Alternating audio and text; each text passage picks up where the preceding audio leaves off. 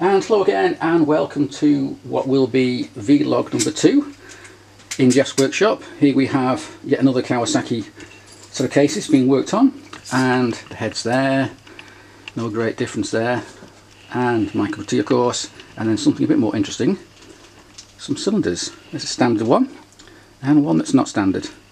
No, that's not standard one. That's is it not? That's 1260. 1260, okay, it started life as a standard It's a standard block, yeah. Yeah, but it's been bored out. It's very rusty though, and there's a bit of work. Well, yeah. It wants opening out to suit the pistons. And okay. But more interestingly enough, next to my cup of tea here is something a bit different. It's a billet block, which looks like it's been anodised red for some reason back in the day. So let's just move the camera and we can look at it in some detail. So let me grab my cup of tea, get it out of the way, and we can look at this billet block, no doubt made for a drag bike at some point. And I think it was on a drag bike at some point in the past. Hence why it's red. Yeah. So where's it from? It was acquired, funnily enough, I think it was on a deal off eBay. Oh, the guy had my frame and bits and pieces. Oh yeah, yeah, this too. And I think he actually had it up for sale, and we bought it, and I had other bits, and we did a deal. Did a deal. Swaps, no cash. But so it is extremely heavy. It's a 1327 oh, geez, block. It's heavy. What's it made from? It's not just. It's aluminium. I'm not sure of the grade, but I would imagine it's a very dense, a very top quality material. So you can see there. Look, the liners are very, very thick. I've actually just opened the crankcases out to suit. Oh, that's what we got here. Yeah. So is this going to get used then? You're going to use it on an engine? We could use it. Or will? Maybe, possible. But what I was going to do, if we turn it that way, is I was working out the distances. Okay, let's just spin it around so we can see what's going on. Yeah, with the camera. And because of the gauge of it there, I was going to mill maybe 4 10mm slots. Oh, you're going to slot it, yeah. I'd like to get the red off it. Yeah. Because it just... Well, I know a way of doing it. Use caustic soda or baking soda, kitchen, cooker cleaner. Yeah. That will get it all off. So I'd like to go in as far as you can. Without, I don't want to break through to the studs, but go in and try and get a little bit more weight off it. Yeah, no. So just add a bit of and make it visual, look a little bit more appeal. Yeah. Yeah, a big block of red alloy doesn't look too good to me. Very dated, I think, isn't it? Very 80s. So anyway, so there's a little job. Bob Brooks? Bob Brooks. Bob Brooks off his old comp bike, yeah. Okay, yeah, Bob, yeah. I think I talked to him once on a forum. So there's his old block, which may or may not one day be used on the spares bike. Well, we have pistons. We got some pistons. That's always a good start. But they're very high comp. Yeah. Which is you can't reuse them on a blown bike. Well, you can, but you get pre-ignition problems. But anyway, people have said I've used high comp. People say I use low comp. Yeah. There's so many different points of view. In the racing game. Okay. Well, there's only one way to find out. Has to do it and see if it blows up or not. Anyway, listen to everybody and make your own mind up. Yeah. So anyway, that's something we might see again when Jeff's machined and milled in some grooves in this thing and lost some weight from it. And then, as I say, next to it is this old rusty thing here. Let's just move that over there. And yeah, those. That's a job. That's a job for Henry. All right, straight for Henry. Yeah, I've opened the cases out to suit a 1260 block, so I just thought I better make sure it all fits. It fits. Yeah. Okay, so we're having that. Did you say that's for his? He's doing some sort of. He's building a Eddie Lawson rep, but he's got a 1260 kit to go on it. Yeah. Which means obviously the so cases have to be widened out. I've just bored them out to, to suit. Okay. So taking as well, what it needs off. Well, I look forward to seeing that bike when it's done. I'm sure Henry will come round and show it us one day. Okay, and let's see what else is going on in your workshop on this very hot day. Okay, so having talked about widening out those cases for a Kawasaki, here we have a Honda case having the same treatment. Off my little baby. Off your little baby, yeah. This is for your Honda drag bike from the back in the day, from the late 70s, early 80s, which you bought back. And so what's happening here, Jeff? You're going to widen out these... Well, we're going to open these... holes, effectively? Crankcase mouths out. Yeah. We've made a billet block. Yes. We can actually... We saw that last time, didn't we? We could take because the limit for the class now is 400 they've gone to. Yes. We might as well make advantage of it. And go to 400 or 399. We could actually take it to about 440, 450, but then you're in the 500 class. And you're going to get beaten by everything, yeah. So. And to get it out, one of these out to 500, you just turn it into a hand grenade. So yeah. So you're going to go for 400. So what we've got to do is open the crankcase mouths out. We've made we've done something that Honda wouldn't approve of, and that's modifying their cases. Oh yeah. Well, who cares? With a slightly stroked crank in it. Yeah. And a bit of machining that I'm not going to reveal yet. No. Top secret. We've got it out to 400. Okay. So what we've got to do now is open the crankcase mouths out. We've had these cylinder studs made in EN, I think EN24. Yeah. So they've got to be opened out to 10. So obviously that's a lot thicker than standard. They're only 8mm standard. And that's what, 10? That's 10. Okay. So we'll widen out these. What we've got to do is find out. I've got to find my datum points, and then I can drill them out. Open all the rethread them to 10. Yeah. And then obviously bore the crankcase mouths out, and then that's done. And what's interesting is you're sitting this thing on a tilting table here, which you got from some time ago. I think someone was about to throw it in the scrap. Oh right, yeah, big old thing. Yeah. And it's dead hand in it because you can tilt a big heavy crankcase and get the angle you need. So it might be old, but it's very handy. It's ideal, but what I found with the Kawasaki case is because it sits so high up. Yeah. If you try and bore very, very fast, it can actually move. It actually rocks because you lift. You have to bore things on a very slow, speed. Yeah. Well, which that's not a bad thing anyway. But it's an ideal piece of equipment that I basically it looks got it for free. It's a bit battered, but it works. So it's can't argue with that. It's actually, I mean, it suits these quite well. It fits nice on there. Yeah. But so people can put things on milling beds, and then they can clamp and put clamps on, but. This is properly bolted and it's going nowhere. It's got, Yeah. Okay, so top day today, so we'll end it there. We'll come back in a few days' time and see how it looks with your billet block on top of it. So I look forward to that. We have our Kawasaki conrods. Well, proto conrod, the beginning of a conrod, which we mentioned in a previous episode, which I think was episode number 15 of your spares bike drag bike project build. From some time ago, and now you're making some progress. You've line drilled out the rough shape of the conrod in your, what's that, about an inch thick, is it? It's 1 inch thick, yeah. 1 inch thick. It's got to be skimmed down, but that's You've drilled it and using those holes as sort of markers to datum points, the two machine mandrels to go through the two datum point holes. So you know it's straight. Yeah. And now you've got your lock on there, so every one that you put in will be the same. Well, hopefully it's within a thou or two. Yeah. And using your old Elliott 1000-year-old Noah. I think Noah dropped it off. At one point. Off the arc. So we'll fire it up and let's see. We'll fire it up. We've got our thingy on. We've got our thingy like that, and off we go, making some chippings.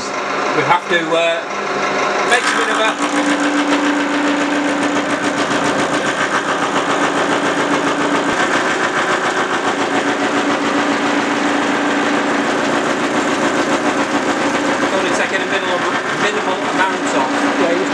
Time. If you put fluid on that, it'll be everywhere. Yeah. Right now we're making a lot of chippings, but we'll take a big cut off in a minute when it comes to that. The idea of this is to get a nice flowing. Okay, so you've got a lock stop on this, so we know when it hits that lock stop, you've got to stop. It's crude with a G-clamp with it. It was all we could do at the time. If it works. Yeah.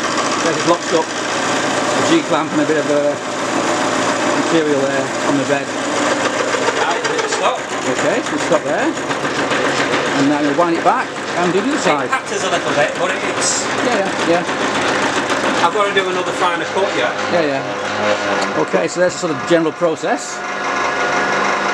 So how long do you think it'll take to do each one of these? Oh God, I'll be here probably the next few days. Few days, yeah. It's all done by hand. Well, we can show.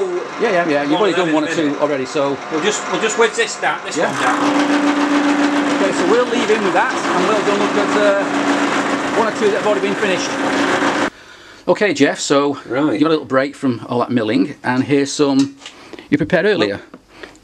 and you got 2 there. In fact, you got 4 there altogether now. We've ramped off the excess. Yeah. We've got to set them up again once I've got them to you know, within, I think that's to within at least 40 thou millimetre. Yeah, yeah.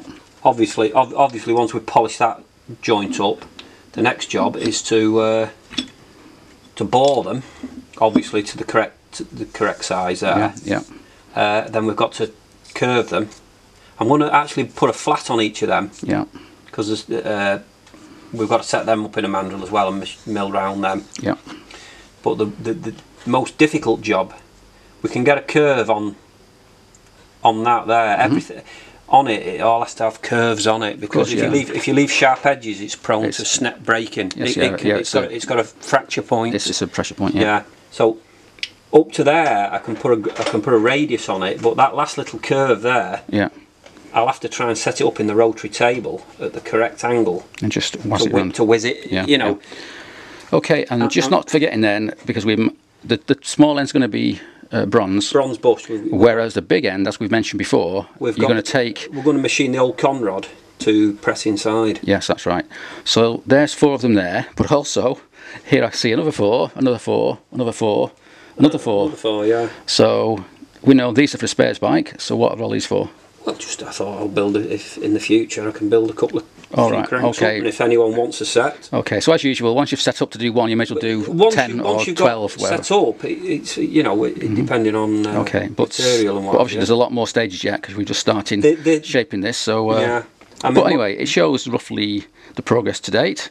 And once they're done as well, you can go into there and put a groove. Yes, of course. A ball slot in there that probably will go in.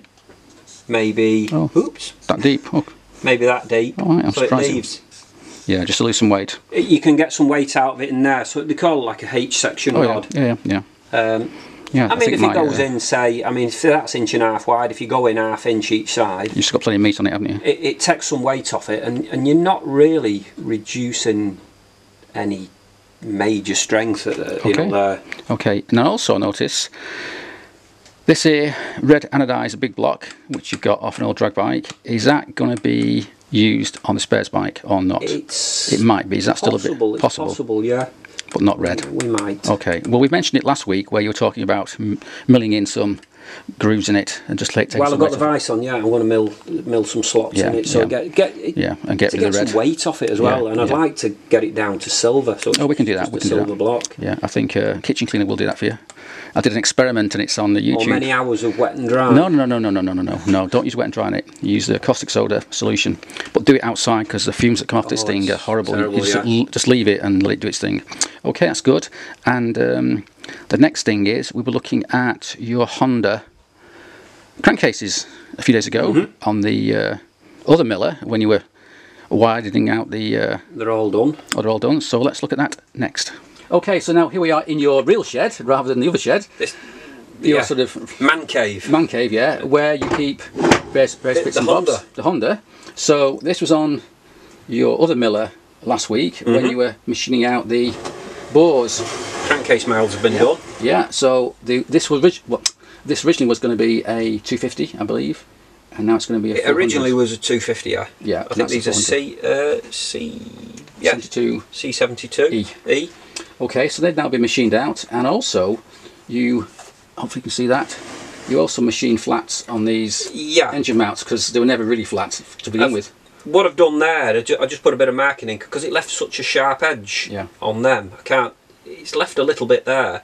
I just got the actual flat wheel in just to smooth it in. But all them faces now are machined, and what we have done, because when it goes together, we've got these spacers. They've just been made a fraction bigger at the minute. When I come to build it, what I need to do, they'll have to just go in lathe, keep measuring and just polishing them down. I want that to tap between them, just a soft mallet tap fit. Because they're standard, it's not like that. These can be slightly out, it's not quite at 90 degrees. Can press to start it up. Yeah. So when the engine plate's on, there's the engine plate there. Look. The spacer, I can then machine that spacer to suit, and then the bolt will actually go in from there and thread into that as it will on the other side. So everything, I want everything. It's all spaced and made. And also, I think you were machining out these cylinder head bolts. They've been done. We've had our EM24 studs made, which are now, we had to get the threads cut so that they're just a nice resistance fit. Yeah. I bought a brand new tap to thread them, which was near, I think it was about 18 quid. 18 quid for a tap. Yeah. And again, the reason for that is because these are bigger and stronger than standard. Definitely didn't have made in China on it, I know that. So what is the standard size for these then? 8mm. 8mm, and now it's what, 10? 10. So 10, yeah. so obviously a lot stronger. Okay. Well, some would say it's actually weaker, but because you're removing metal, but what we've actually done on here is we've moved, rather than boring our little secret, which is no longer a secret, we've actually moved the hole. Because they're not in the middle. No. Whether Honda made a balls up or not when they made them, I don't know. So you drilled it. So we've actually moved them in the middle, and what we've got to do now is bore the crankcases and adjust the crank to suit. Oh right, okay, that seems like a lot of work. It's easy work, but you have to have everything set up right. Very accurate, yeah. It's got. Well, for the 4mm you're going that way, you've got to go more that way because they're on two different angles. Yeah. I think it's about 4.5 to 5mm we've got to go that way. Okay, so there's quite a lot of work there. And plus the engine plates have to be then modified. Oh yeah.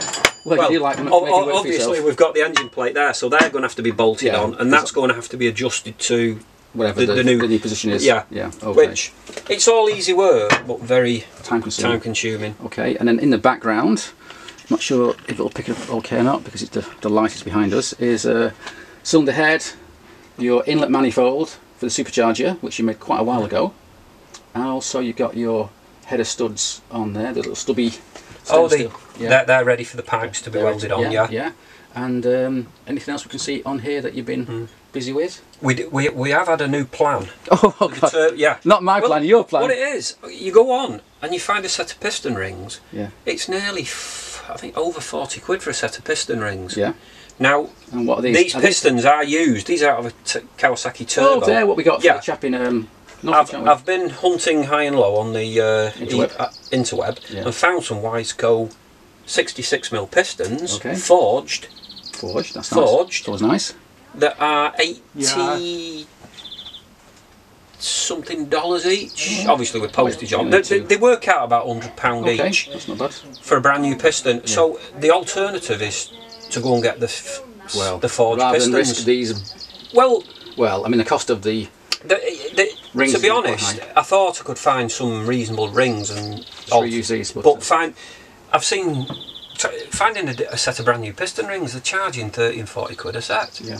So I thought it's a lot of work to start modifying them pistons which have been used when you can just buy a brand new item. These were actually given to us in a big box of used piston rings from a chap who runs a turbo Kawasaki 750. But unfortunately, it seems cheaper to buy new ones than it is to modify these and get the rings. Yeah, I mean, if someone had a box of piston rings there now and they said, "Hey, you can have that lot for a tenner," it's worth having a go modifying. Well, you know me, I always prefer to go new, but that can be quite expensive.